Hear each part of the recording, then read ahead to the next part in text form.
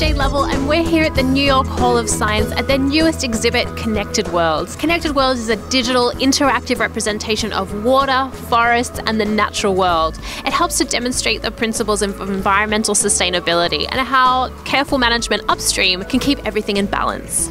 I'm here with Shira. Shira, what have you learned from playing with Connected Worlds?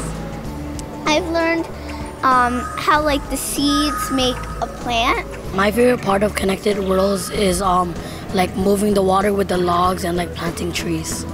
We shouldn't use too much water too, because we want to preserve it. And it's a natural resource. We should save more water and plant more trees and don't cut that much, only if we have to. I'm here with Nicholas. Nicholas, you've been playing with Connected Worlds. What have you been learning about? I've been learning about how plants grow. What about over here? What happens when you cut down trees? There is less air. And what about the creatures and the animals? What happens to them? They might get sick. Do you think we should cut all the trees down and make lots of paper and stuff? No. Why not? Because then there's gonna be not that much fresh air as there used to be.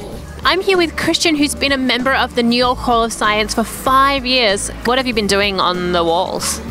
You put your hand on it and then it spawns some seeds. You have to try to make the water go to each environment and get plants in each environment. And what happens if there's no water in one of the environments?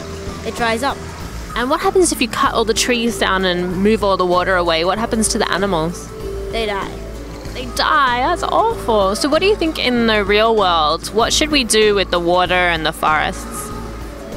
We should try to protect it and conserve it. Kids are learning about the interconnectivity of different environmental systems and how their actions have a widespread impact on the broader environment.